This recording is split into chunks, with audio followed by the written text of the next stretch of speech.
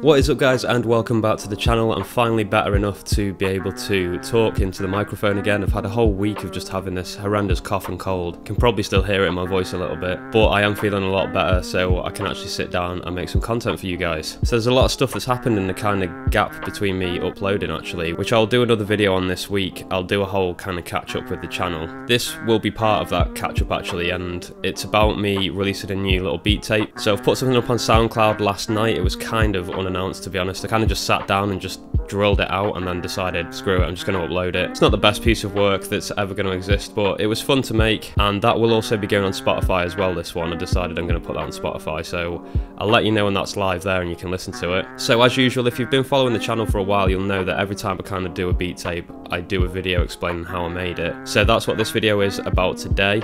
And as you can see in front of me, I've got the Boss SP202 and the brand new SP404 Mark II, which obviously a lot of you are struggling to get hold of at the moment, which is really annoying. I'm lucky enough to have one, so I decided to use it for this beat tape. So I'm going to go through some of the features that are used, and some of them will probably be a bit of a surprise in terms of the fact that I haven't used some of the features, but I don't think it's too much to read into really. It's just the kind of workflow that I ended up using. It wasn't really that thought out, it just kind of happened to end up working that way. So this is not any sort of criticism of the features on this unit. I haven't purposely not used them, but I will explain why I use them.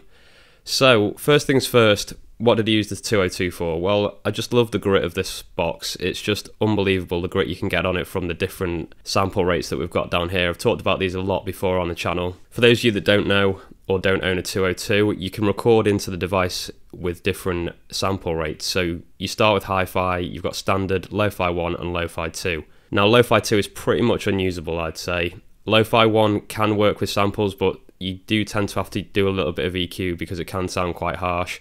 Standard is good with a little bit of EQ. Hi-fi, if you're going to be using hi-fi, there's not really much point in getting this box out, to be honest. So I tended to use standard and lo-fi, and what I was doing is recording in about 20 to 30 seconds worth. You get a maximum of about 32 seconds on this unit. It does vary, but that's roughly about how much you get. I would record a chunk of a song into this on whatever sample rate I was choosing. Once I'd done that, I could have gone ahead and used the pitch on here, but the pitch on the SP404 Mark II is actually pretty decent now. At first I did do that with this unit. As I sort of got a couple of beats in, I decided to just leave that to this unit instead, just because it's a bit faster and it's a bit cleaner as well. So I would record a chunk into there, and then by simply connecting this with the cable, it's really easy to do. As you can see here, you've got line out.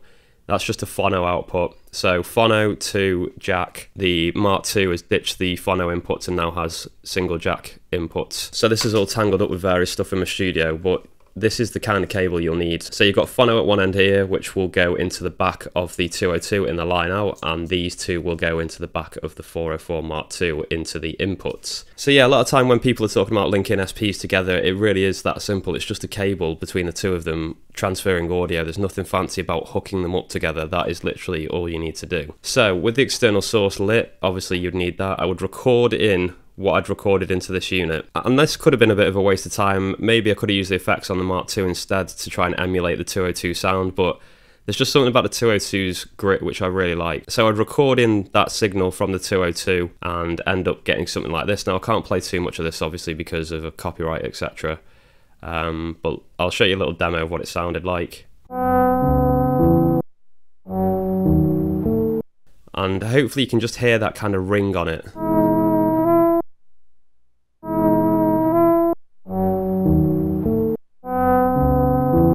And that's why it's called the poor man's SP1200. You get that kind of nice ring on the samples, which I absolutely love. And you know that it's not some kind of digital effect or anything like that. That is just purely because of the sample rate that you've used in the SP202. So that's how I was getting a lot of the grit on there. For the drums, and this is another announcement that I've got actually, I used all my own drums for this one. So all the drums in the tape are from either Lo-Fi Drums 1, 2 or 3. They're all mixed in together, so I don't know specifically which ones are used for which track. And I've got all those loaded up on the 404 Mark II. So all I have to do is shift and import. Import from SD card, sample, SP vids, and you can see I've got all my packs in here, Lo-Fi Drums 1, 2, 3 and 4 and hip hop drums. They're all in there, and if you're watching this on release, I actually have a Valentine's sale on at the moment. It's 20% off all my drums. So if you could go to my store and pick something up, that would be very, very much appreciated. That offer is running until Sunday, so you've got the rest of the week if you want to pick up a pack. I would very, very much appreciate it because the shop has been very quiet for the last couple of months. So if you could head over and support me by picking up a pack, that would be very much appreciated. So yeah, on the tape, all the drums used are from those packs, and to be honest, the main thing I did with the drums is repitching the snares and the hi-hats, actually repitching all of them, just to help them sit in the beat a little bit better. So let's see what pitching we've done here. With the kick on this track, I didn't actually do any pitching on that one. As you can see, it's at 0.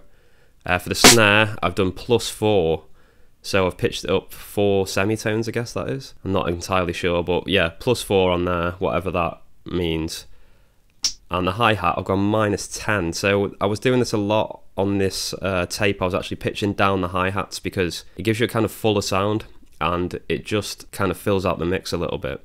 So I was actually enjoying doing that. So yeah, here's a little sample of what the drums kind of sounded like on this one.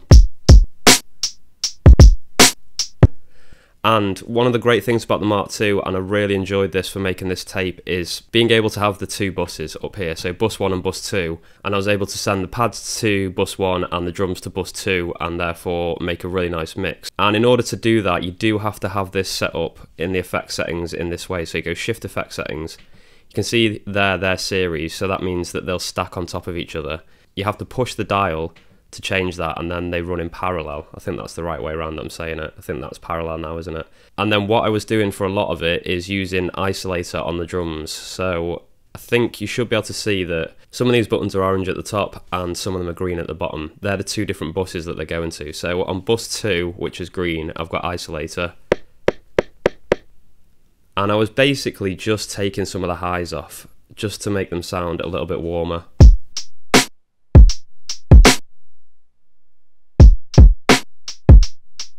You can tell the difference there, and it really does make a much nicer, warmer texture if you just take some of those highs off. This is with it off, and with it on. Especially on the snare there, it really does mellow that snare out nicely and leave it with a very nice sound to it. For the samples, obviously, because they've already got the treatment from the 202, I wasn't doing an awful lot with them. On a couple of the tracks, I used the 404 vinyl sim. That's always been one of my favourite effects since getting the SX. I really, really like the flutter on that. I wasn't using the noise or frequency so much. It was more just about just adding that little bit of flutter on the samples. So if I go to bus 1 and add that on.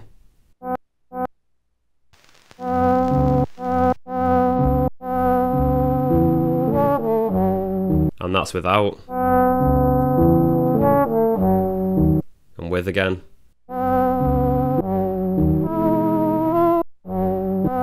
One of the effects I was using a lot as well was the warm saturator. Now this was more of a over the top of everything kind of effect. So if I look for a beat where I just had a loop, so for example here, this may not perfectly loop. I was quickly resampling these ideas just to remember what I wanted to do with this beat. But I can show you how warm saturator makes a difference here. So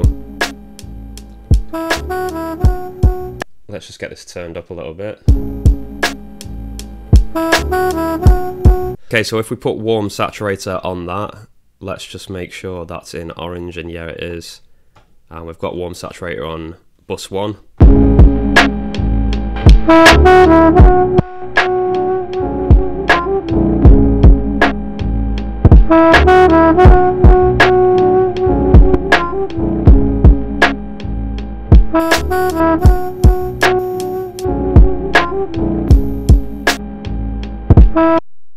So I was having drive on 0, drive just adds too much distortion, so I wasn't enjoying that on a full loop, so drive was on 0. The EQ lows, I was really boosting those up to try and get that warm sound out of it, and I was taking down the highs as well, so that's almost like an EQ, but it just has a lot more meat to it, and that really did make a difference to the beats. I felt that that really warmed them up a lot, especially considering as what I did at the end as well, which I'll get onto that in a sec. So warm saturator, that's one of my new favourite effects, and I believe, yes, I've actually changed the delay to be warm saturator now. You can customise these buttons if you didn't know about that. You can choose your own effects now, and I've had that set to warm saturator just because I've been using that a lot recently. So thumbs up for the warm saturator. That's a great effect. In terms of the chopping, I actually went back to the kind of old school way of chopping, and this, as I mentioned at the start of the video, is no slur on the Mark II as a unit. I just kind of missed the old style of chopping like it used to be done on the SX, and so I thought I would see if you can actually still chop pretty quickly with this device without having to use auto chop or the actual chopping feature, which you can see here. And the answer is yes, you can, and it's actually pretty nice as a workflow. So I'll just show you a quick example. So we've got this here, start and end, and what you can do is just copy it, and it's really quick. You just hit copy, choose the one you want, and let's just put that on 5, confirm that. And you can use the mark button to mark your samples, but you have to be in start end, otherwise it triggers the skip back function. So you press start and end, and there you go. You can see I pressed the mark button and it's made a new mark, and it's changed the start position, and I've marked it here now instead. And now you can see there I've managed to mark it and have 2 different places, and you can just keep doing that. You can just keep copying them and changing the start position. You can either use mark inside start and end, or obviously you can use the dials as well to really drill into that start point and get them nice and accurate. So I was using that a lot. I was using the zoom and the dials a lot to get really accurate with that. So yeah, I didn't use the auto chop feature, and yeah, I didn't feel a need that I really needed to use that. I think that workflow that I just showed you there is pretty quick, and a few of you have asked if you can still chop in the manual way. Well, there you go, you can pretty much do it just in that sort of format. Okay, so once I had my ideas ready, I went for my very lazy approach of making beats again, where pretty much what I do is record a drum loop, and then when I'm recording the beat, I'll just perform it live. Now, part of the reason that I do this is because I actually enjoy performing beats. I think it's quite fun, and I think it's fun to record them live. It's pretty boring just getting everything into a pattern and then just playing it and recording it. I mean, there's no enjoyment in that for me. I like the performance side of doing beats. So I would tend to have a drum loop like this.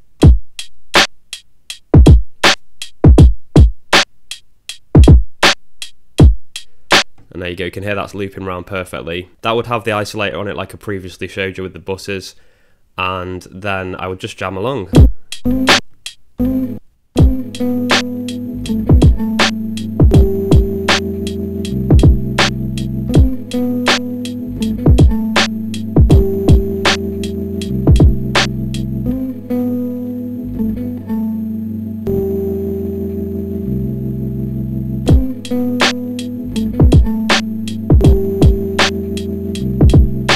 And if you just imagine I was recording that then in an external unit, I was actually doing that into Ableton, you can understand hopefully how that works. I would just play that, I would jam and see what happens. So after I'd recorded all that stuff into Ableton, each track, I'd tracked them all out and got the pauses in where I wanted them, etc. I then used my tape deck to run all these beats through. Now I'll just do a few visuals of these. I can't be bothered trying to fit this into the shot as well. It's tucked away under here. But yeah, once I was happy with all the recordings, I'd recorded them out, I got them to the sort of right length that I wanted. I then ran them all onto tape using my tape deck over there. And once I'd recorded those onto tape, I then recorded them back onto my laptop again into Ableton, and they had this like really nice warm quality to them, and that natural tape noise that I think just added another layer to the tape, which made it a little bit better. But yeah, in future I'm going to be running all my beats through that tape machine just because it just adds that little bit of authentic sound to it. And I just like the texture that it gives off. So I think that's everything covered. This has ended up being quite a long video, nearly 20 minutes by the looks of it. Hopefully it's a bit shorter when it's edited down. So if you're still watching at this point, thank you very much for tuning in. It's great to be back recording again, although this video was pretty difficult to record. There was a lot of coughing going on out of shot. So hopefully I'll be back to full health soon, because it's been over a week and I'm just getting really frustrated with it all now. So yeah, I'm good enough to do videos just about, so that's a good thing. Don't forget about the sale in my shop. I'll leave a link below to that. I will also leave a link below to the SoundCloud beat tape, so you guys can go and have a listen. And if you have any other questions about this process, then please let me know. I'll leave it there, guys. Until next time, keep making beats. Please check out my tape, please check out my sale, and I will be back very soon. Peace!